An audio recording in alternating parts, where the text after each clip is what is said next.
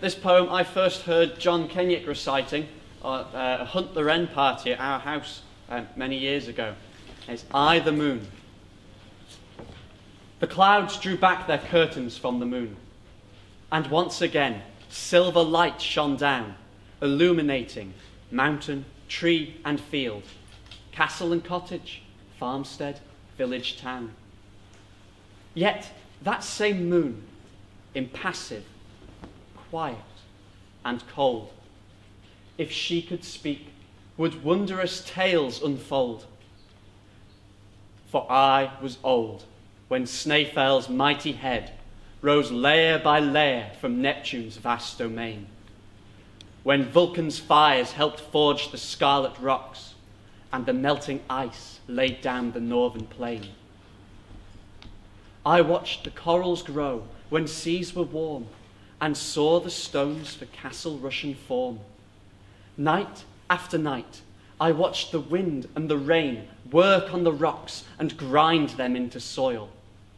I saw this isle become soft and fresh and green, and man come to commence his endless toil. My tides washed gently on the sand. Peaceful it seemed, at last, this land. But I was wrong. Once more the island shook, not with earthquake, but with war and strife, as from the north the dread invader came, and Manxman paid for freedom with his life. Yet was the conqueror conquered, not by arms, but by this island's richness and its charms. I saw the fate of each succeeding race. They came to conquer, but themselves were caught. Because I saw this land of freedom born, none hold it long, be it bartered, won, or bought.